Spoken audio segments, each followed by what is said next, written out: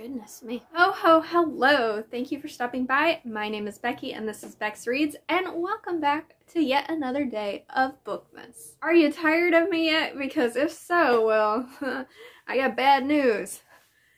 We're not even halfway through yet.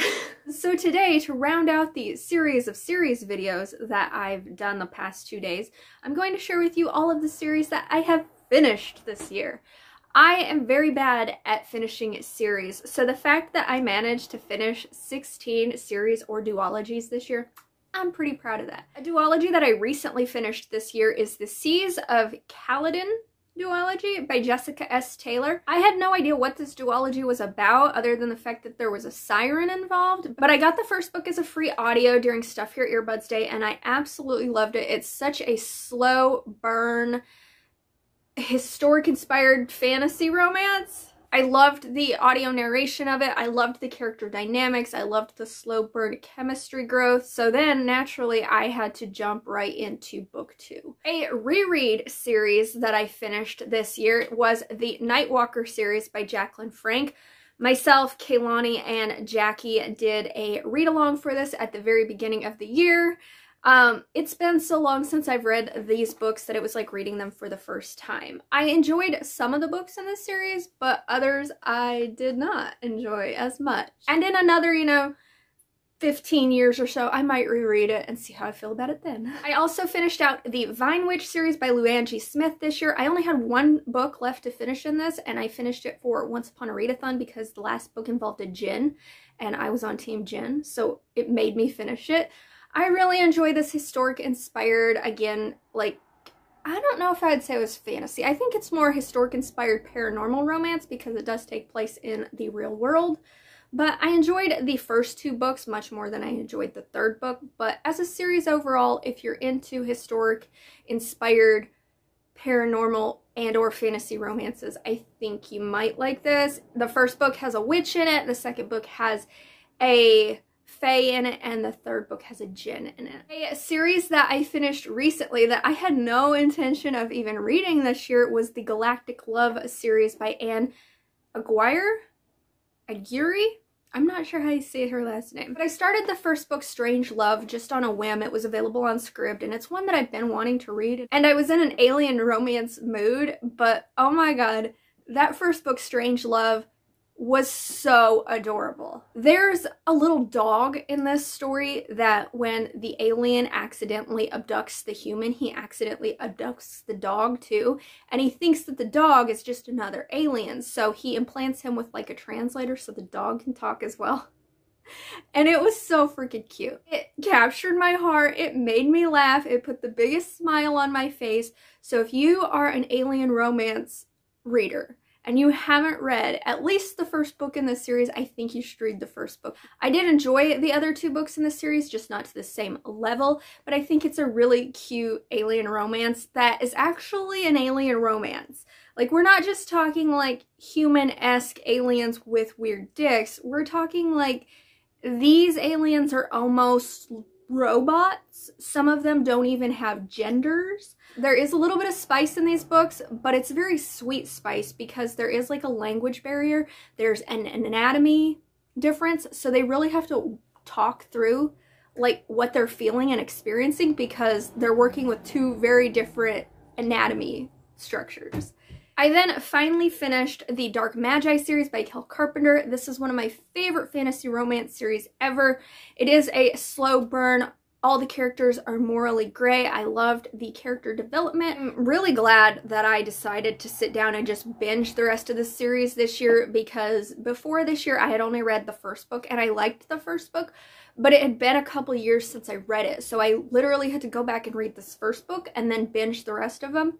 And as I said, it's become one of my favorite fantasy romance series ever. A middle grade series that I finished this year was the Theodosia series.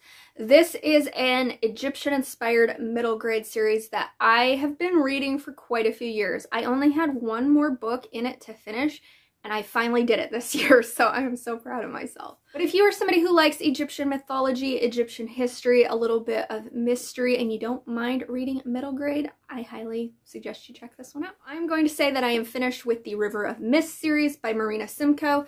This is a series of interconnected duologies. The first duology is Serpent's Touch and Serpent's Claim. It follows a fae who is a Gorgon. He can't look at his love interest, otherwise he will kill her.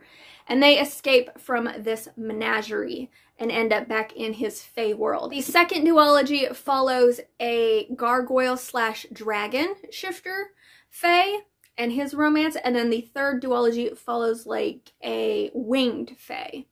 So I really enjoy this series. This duology right here is by far my favorite of the series, but I love the world that Marina constructed, and I love how they all weave together. I also finished out the Nightshade duology by Carrie Lake this year. This is one, again, that I had no plans of reading, but somebody convinced me to read this first book, and I was so sucked into it that I immediately went to the second book.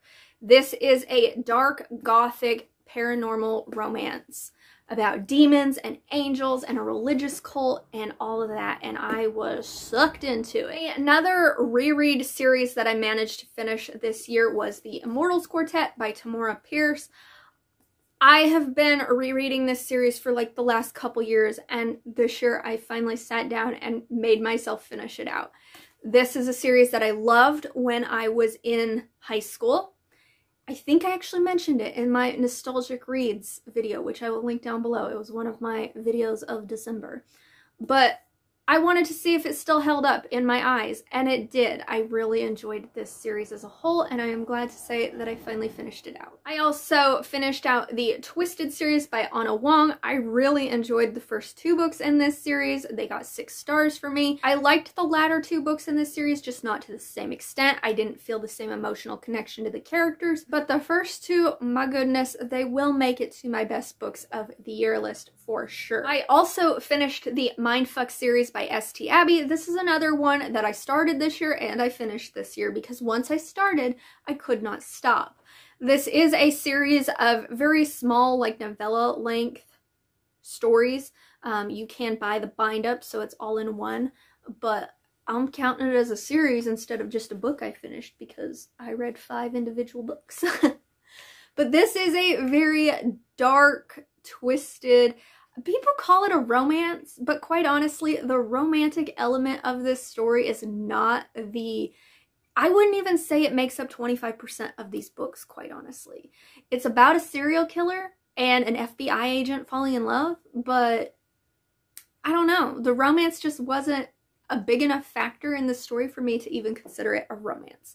I would say it's a dark suspense, maybe even a thriller. This is one that I enjoyed. I gave it 5 stars, highly recommend it, but I don't think I could ever reread it just because some of the things were a little too dark for my little delicate soul. Another one of my favorite fantasy romances that I finished this year was the Legends of the Storm series by Beck McMaster. Like, did I ever shut up about this series this year? I swear every video pretty much that I could fit it in, I fit it in. So I started reading this series couple years ago and I just never finished it out, but this year I finished out the last 2 books in it, and the last book was my favorite by far. I loved it. I gave it 6 stars. This is a fantasy romance series about dragon shifters, their families, their political arrangements and things like that. It does take place in Iceland, which is where I sort of hesitate in calling it a fantasy romance because it does take place in the real world. However, it's like a historic Iceland, so I consider it more fantasy than paranormal because even though it's set in the real world, like, I don't think I could go to Iceland and see the Iceland that is depicted in this story because it is so historical. Plus dragons. I also finished out the Musai series by E.J. Mello. This is a series that I had no intention of reading, but I got the 3rd book as an ARC from NetGalley, not realizing that it was part of a series. So I had to read the first 2 books in order to get to that 3rd book because I was genuinely interested in the story. And I actually enjoyed this series. This is another, I would say, new adult fantasy romance series. It follows 3 sisters who all have different powers and how they use those powers to help their father rule their kingdom. A duology that I hate to even claim as a duology. I would prefer to claim it as just a standalone, but there are 2 books in this series and I did finish it this year. And that is the Anatomy duology by Dana Schwartz. The first book being Anatomy, a Love Story. I loved this book. I gave this book 6 stars. It is a historical dark academia about a young woman named Hazel who wants to be a physician, but she's a woman, so she has to dress herself up as a man to take anatomy lessons. But that doesn't work for her, so she has to recruit the help of a grave robber to bring her corpses to study. It just needed to stay 1 book. Because the second book, oh my god, it deviated from the plot and the characters that I respected and loved so much, and I hated it. But I finished it, and that's all that matters. Another duology that I finished, I think it's only a duology. I haven't heard word of another book coming out to make it a series, so I'm gonna claim that I'm done with it. And even if there was to be another book in this series, I don't think I would read it.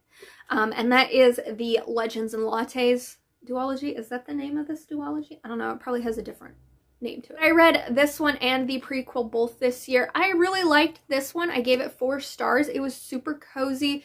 I loved the coffee shop and the little pastries. I loved the descriptions of that. I thought the side characters were just so cute, and I loved the found family aspect of it. The prequel, however, it just wasn't as good for me. I wasn't as connected to the side characters, and even though it took place in a bookshop, which you would think I would like the setting of a bookshop better than a coffee shop because I don't even drink coffee. But no, I found the coffee shop so much more inviting and warm and cozy than I did the bookshop. Maybe it had to do with the critter who ran the bookshop or something. I don't know, but it just wasn't as good. But I finished it, and that's the point. And the last duology that I finished, one that I highly recommend, I cannot recommend enough because it was so unique, and that is the Savage Seas duology by Rebecca F. Kenny. This is once again an adult fantasy romance about mermaids. But what makes this so unique in my opinion is that the mermaid is a merman. And he's also a single father merman. And he's just trying to give his son the best life he can give him. And so he seeks out the help of humans. I also really loved this because the romance that you would think you would get in this story is not the romance you get. And I just thought it was so freaking different from everything I've read in the fantasy romance world. Such a unique story. I loved the first book. I gave it 6 stars. I liked the second book. I gave it 5 stars. I feel like him being a single dad was sort of pushed to the background in the second book, which is a dynamic that I really liked in this first book. So that's why I didn't like it as much. But still, if you are looking for a really different fantasy romance, you need to read this series because it is a standout. I'm telling you. Trust me. I read a lot of fantasy romance. Those were the duologies and series that I managed to finish this year. I'm so proud of myself. Let me know down in the comments, what is a series that you managed to finish this year? And are you good at finishing series? Because if you are, let me know some tips because I'm not so great at it. But if you don't feel like commenting that and want to let me know that you made it to the end of this video, could you leave me a tree emoji? Because my hat kind of looks like a Christmas tree. And I'm really digging this hair color with this green shirt. I don't know why. It's very cute today. Anyway, with that being said, I will see you tomorrow for another day of Bookmas. Bye!